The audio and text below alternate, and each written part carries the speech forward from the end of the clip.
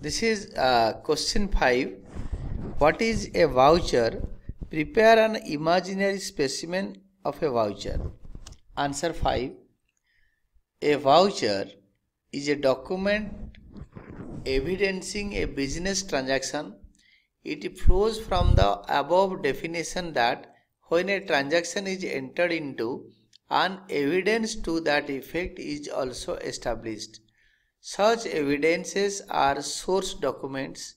Examples of source documents are cash memo, invoice or bill, receipt, check, debit notes and credit notes. On the basis of source documents, a voucher detailing the accounts that are debited and credited is prepared. The specimen of a credit voucher is given below. This is the format of a credit voucher. The name of the shop will be written first, the name of the business, the name of the proprietor, whatever may be the case, the name of the business. This is Srihari Traders.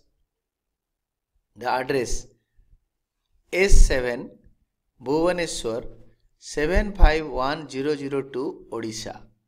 This is the place. Next one, the debit side is the voucher number. It is 108. And in the credit side, the date of issue of voucher. That is 6th June 2016. Left and right side. Next one is that amount and then rupee symbol in the amount column.